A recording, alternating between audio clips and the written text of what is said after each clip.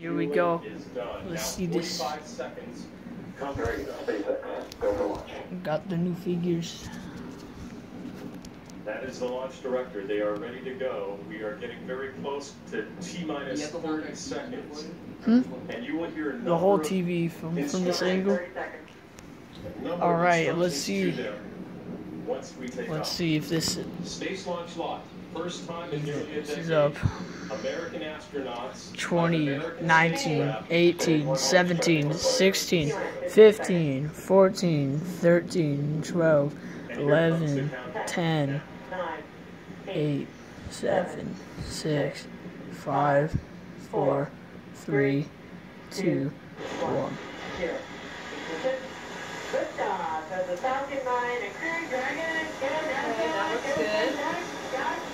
All right.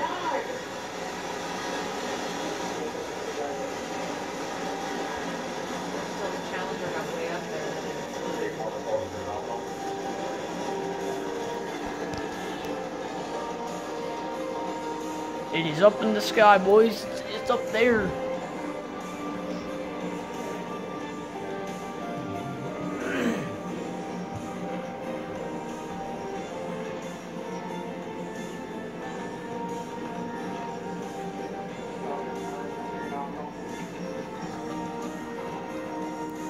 Throttle down. That throttle down call is because they are getting ready to the most aerodynamic stressful part of this flight. So they take the power down just slightly.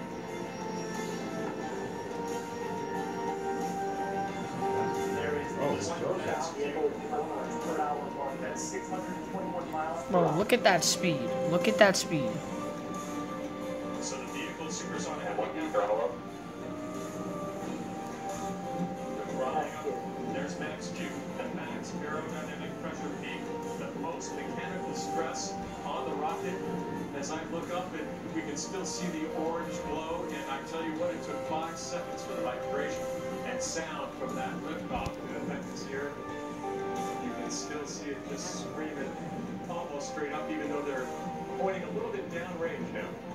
Starting that back engine chill. Approaching rapidly 3,000 kilometers per hour. That is 1,800. Let's see it reach 3,000. Jeez, bro, look at that.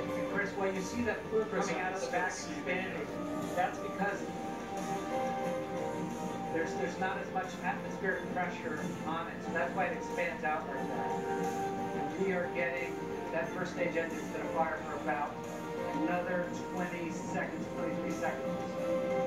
Christian, that is really a step that we want to pay attention to, that separation of the first stage. Way higher than one of the other. And we're going to get very busy here in about 5 seconds. You're going to see Nico, the main engine cut off, and then you're going to see the separation. And we're standing by for that. Nico. Stage separation confirmed. So the main shutdown, and you see separation there too. That is the first stage falling away. See also now the second stage is going to fire. Leaving the stage 2. They're now approaching 7,000 kilometers per hour, which is 4,049 miles per hour.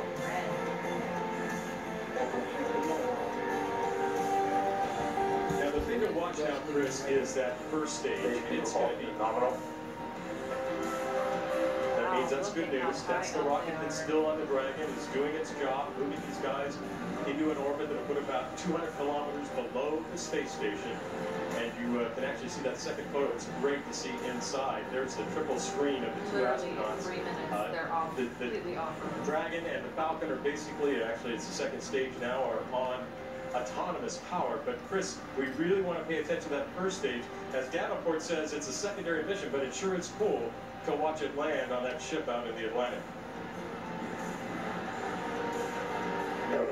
Quickly approaching 8,000 kilometers per hour, which is nearly 5,000 miles per hour. They are really moving. Bob and Doug appearing very, very cool, calm and collected in the Dragon capsule. Amazing to get that live shot of what they're experiencing. Are they not going to a space station or something? Yeah. Are you sure? Bring in Mike Well, they just said Massimino. something Mike, about landing take us in the through what Atlantic Ocean. That's the rocket. That piece just disconnected. That's what Elon. That's the difference between the way Elon Musk does it and NASA. Is that thing that just fell off, he has it actually land. NASA just has parachutes. Yeah. And they just fall It looks like it is. I know that first stage, we're going to be excited to see that, but the world that Bob and Doug are living in is just making sure that that engine is continuing to burn, Yeah. that they're still on the right trajectory, all the systems are looking good, and it looks like they are. The cameras are glitching. That's probably a good sign. That means all the automatic That one is. sequences are working well. We don't hear too much data coming from the control center, from MCC. That's a good thing too. Almost to 10,000. And now when you hear that word nominal, Go ahead, Mike, I'm sorry. when you hear that word nominal coming, no, it's fine. When you hear that word nominal, that's always good.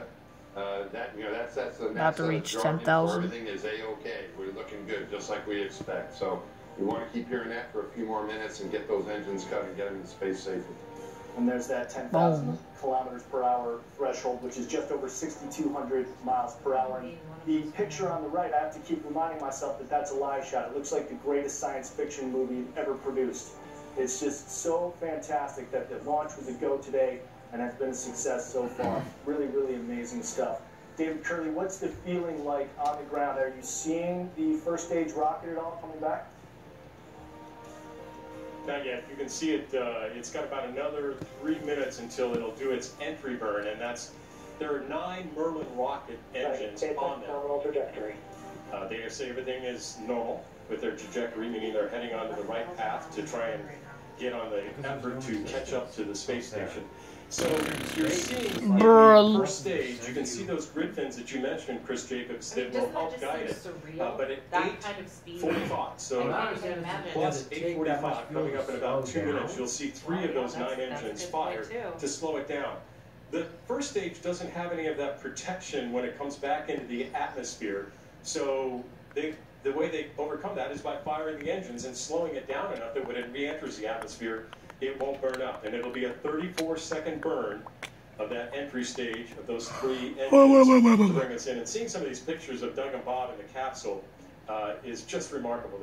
We haven't seen a lot of American astronauts a lot. Still good.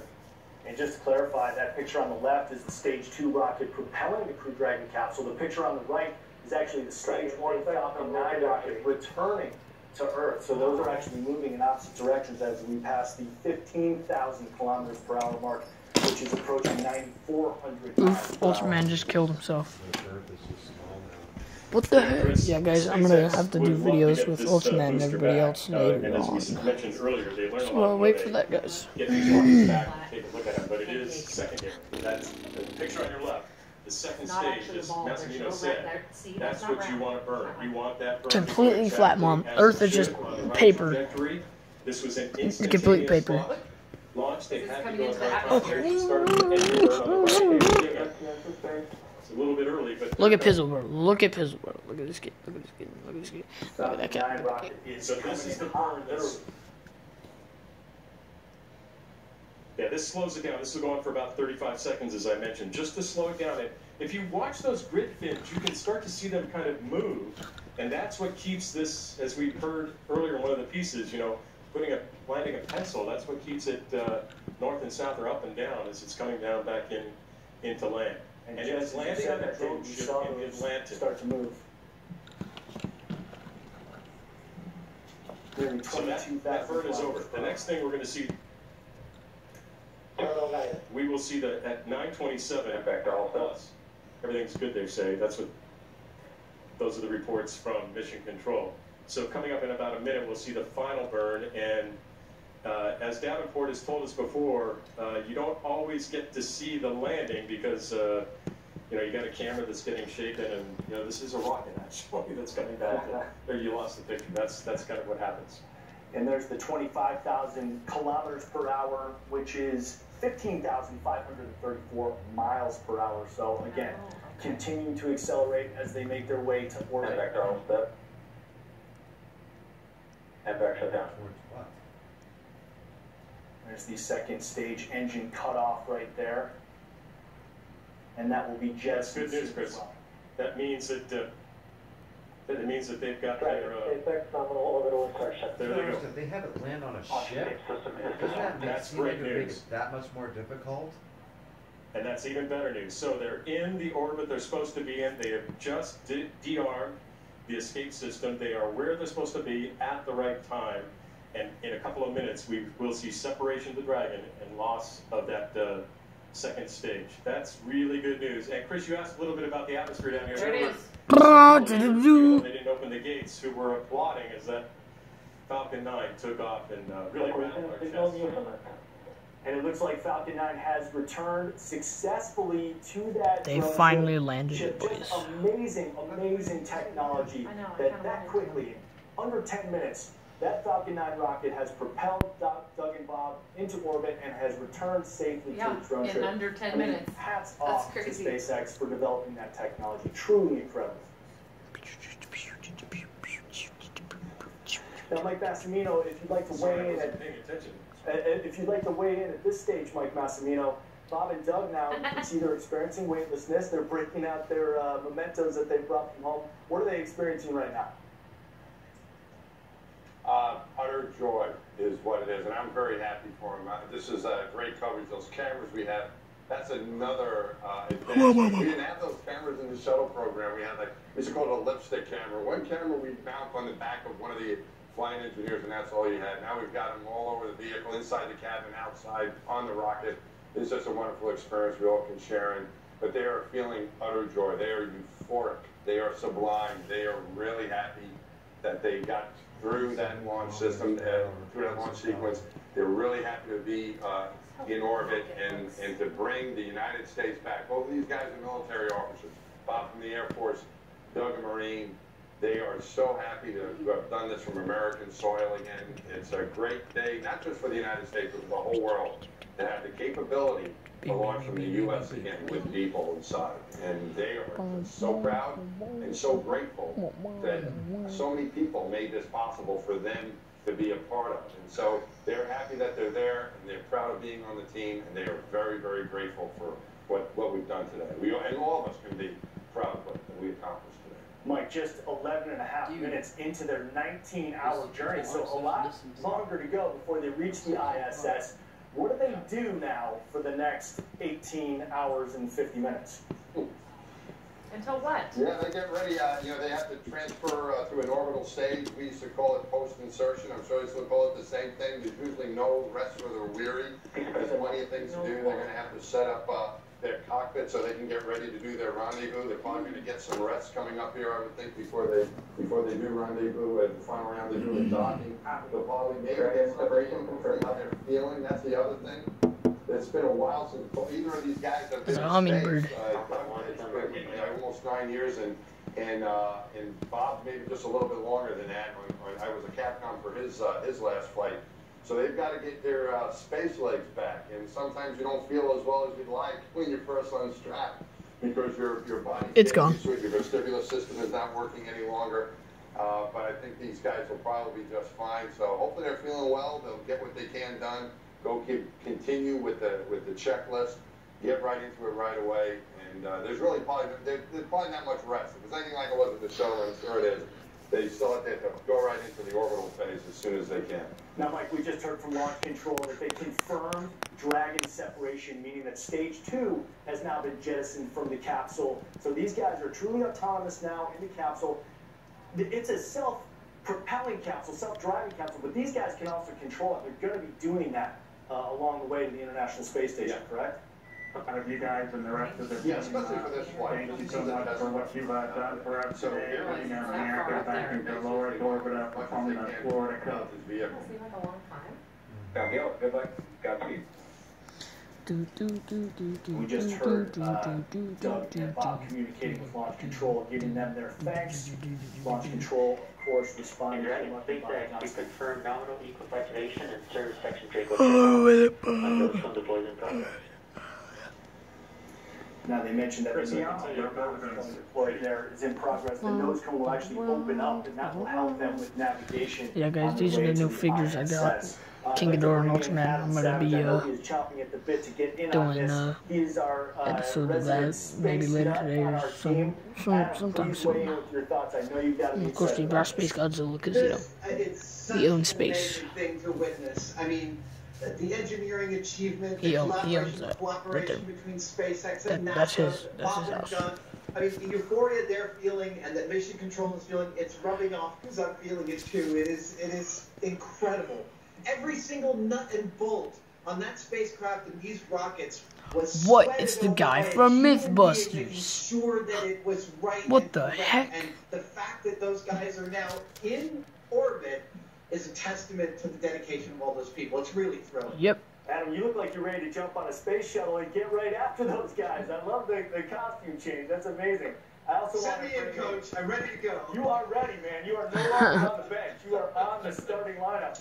I want to bring in Mark Rover, who I'm sure wants to weigh in on this too. Mark, your experience as a NASA engineer gives you a unique perspective on this. Please, tell us your thoughts. I mean, I feel like I've had chills for like a solid 2 hours. You know, I know what it takes, like Adam said, every nut and bolt. There's every little detail of that is just, it comes together as an amazing So literally sitting on a cat post. But it's also just like a symbol, as far as I'm concerned, for not just the nation, but the world of just like hope and progress. We're like at a time where the world could use symbols of amazing progress and hope. So, like, congratulations to NASA and to SpaceX.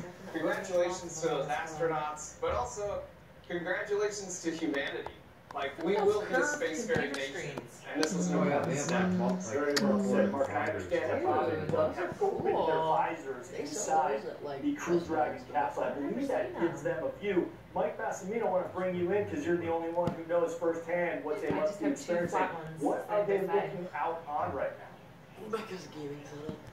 Well, that's what the thing you want to do as soon as you get to orbit is unstrap and take a look. If you need to unstrap and look through the window, you want to take a look and look back at our beautiful planet. It is extraordinary. We can see pictures, we can see some high fidelity video, but there's nothing like being there and actually seeing it. And when I fly over us from space, what I thought to myself was, this must be what heaven looks like. It is an absolute paradise.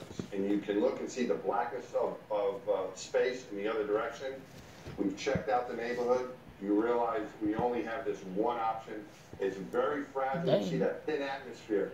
If you think of the Earth as an onion, the top layer, that top skinny layer of the onion is the size relationship of the atmosphere of our planet to our planet. You see that. You can see that in these images. And you realize how lucky we are to be here. And it changed my view of how I feel about our home. It's a home we all share, and it is an absolute paradise. So that's what they're looking at. And we're getting a really nice picture of that on our feed right now, I presume, from where Bob and Doug are up on the Crew Dragon capsule. David Curley, please weigh in. Give us a sense of what it's like down there at Cape Canaveral. I mean, of course, relief, major joy. What's the feeling like right now? Yeah, unless they panned out. Yeah, it is all those things and more, Chris. I mean, with the anticipation Wednesday and then the scrub and then the forecast being, oh, we're probably going to have to go another day. As we got closer and closer to countdown, you could sense the anticipation and just the excitement of a rocket launch. And I tell you, everything's dissipated now, but watching that rocket take off, and as I mentioned a little earlier, there's a delay. You know, the speed of sound is fast, but it's not that fast, and it took a while for the sound to hit us. And then the vibration, that rocket fuel and oxygen, when it's burning, There's a bunch of thunder this morning, guys. It's trying to rip the air apart. It was fantastic to see these guys get to the place they wanted to be at the right time. They've done all that. Now, it's a 19-hour journey to the space station, and Massimino talked about it a little bit. They have specific things they are doing, because this is a test mission.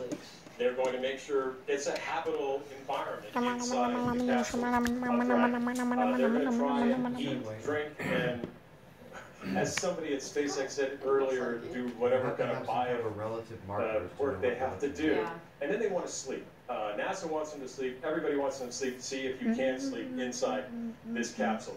We had not seen something before. If you watch some of those pictures, sleep inside a capsule? Those sleek spacesuits, which are pressure suits, blown up with air, their little capsule within a capsule, which was kind of interesting.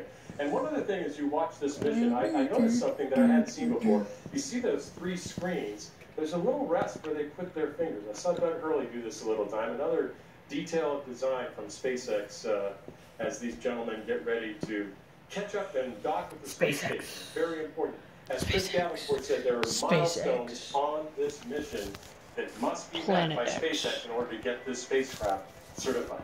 Chris? Those little creature comforts, they don't miss anything at SpaceX. Very, very cool, very great information, David. I appreciate that. It's hard to believe this went off so well. I'm so happy, so excited. I want to bring in Adam Savage once again. Adam, now you're wearing your replica orange suit that Mike Massimino wore on his way to the space shuttle, and I understand your suit is so accurate, you even replicated what was in Mike's pockets. Is that true? Not only what was in Mike's pockets, but I was texting him on a daily basis as I was finishing this suit, asking, where did the flares go and what kind of Sony micro recorder was in there? And he was sending me links and sending me some of his handwritten lists from. Look at those birds, bro. What the heck? All right, well, Mike, weigh in on that. Tell me about, first of all, those extra large gloves that we just saw Adam modeling that you actually wore with your suit in space. What are those all about? Yeah, so and that's great, man. I've been friends for a long time. It's been a joy for me to participate in some way in some of his projects. And you reminded me, the voice recorder, I had that so I could record my thoughts for my family. And we had a little micro recorder, and I just sent what I was thinking, what I was doing. It was kind of hard to take notes. You could, but not extensive ones. So we had little micro recorders to record our thoughts. That was about, and the flares, no little detail that Adam put into that suit. I remember I got on my flight notebook to give him all that info. And gloves are very important. You need a good fit because you have to work in them. And when you're in the suit he's wearing is a launch suit, launch and entry suit. And you need to be able to move around and do things with your hands inside of the spaceship, as opposed to the big white suit we wear at the spacewalk. And there, even the glove fit was even more critical because you're in a pressurized glove. Bro, look at the seagulls, bro. Glove fit. So things like that. You mentioned the little fingertip rests that they have on the touch screens. Your hands are always working, always moving, and when you have inside a glove, you need a good fit in order to get the job done. And then, of course, add into that nominal notice on opening and forward roll at Draco checkouts. We're just waiting for TCS to stabilize. We're hearing launch control, continuing to communicate with Bob and Doug in the Crew Dragon capsule. Opening and Draco checkouts. Amazing pictures being sent back to us. Damn, son. Where they are on their way to the International Space Station. And, you get a sense there of just how large Earth is, because they're moving at roughly 17,000 miles an hour while these pictures are being shot. Incredible stuff. And, Adam, I actually heard you had a lot to say to Mike about those gloves you were wearing. What's it like actually having that suit on, including those gloves? Well, when I was doing the research on these gloves, I'm also friends with Chris Hadfield, and I asked him about them. And he said, well, there's over a dozen different sizes, and they take action. Apparently, Chris get out of the way. Absolutely in the middle, the super average size. And he said that Mike Massimino's hands were the casting used for the largest space gloves. And I thought, oh, this is great. And I was interviewing Mike on stage here in San Francisco, and I mentioned that because I thought he'd have something to say about it. And Mike was like, really? My hands are the largest ones in that, so I didn't know that.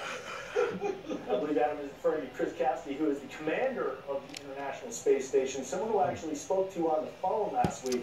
Very heavy stuff there. Adam, Mike, thank you guys both so much. Please continue to stand by. David Curley, I believe you have some information for us. What do you got? I got to tell you, NASA is ecstatic. We just heard from the administrator who says, he's needless to say, I wanted to say over the moon, not quite over the moon, even though he'd like to get astronauts to the moon. He said, though, that he is breathing a huge sigh of relief. But he's not going to really celebrate until Doug and Bob are back on the planet. And I have to tell you, we showed the pictures earlier of the astronauts coming out in their suits, and doing that little virtual hug with their children. And Elon Musk was asked about, you know, how important is a manned mission versus all the cargo stuff you have done. And he said he even talked to those two boys. Bacon has a 6-year-old, Hurley has a 10-year-old, and Elon was asked, what did you say to them? He says, we're doing our best to make sure they come home safely. And SpaceX, this mission had a lot more weight on it. The president of SpaceX said that even in the work orders that the engineers were doing in the factories they were building Crew Dragon and the Falcon 9 rocket, they had Doug and Bob's pictures on the work orders, so they knew what they were doing here, who they were trying to protect. So this has been a great start. Now we see if the docking goes off without any hits in about 18.5 hours from now. They will be flying this capsule a couple of times. In free flight now, Doug Hurley will take control, because this isn't autonomous. It's like a Tesla.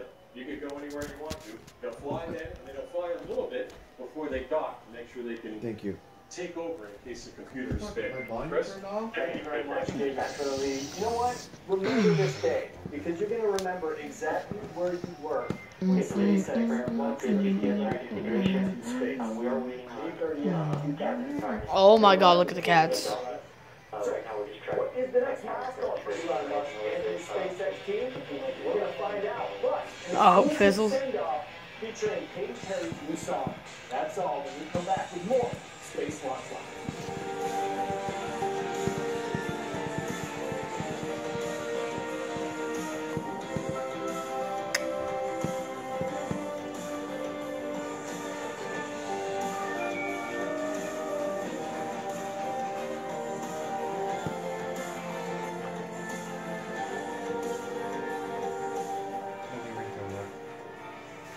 Imagine King Ghidorah just came over there and just swooped the rocket out. That would be funny.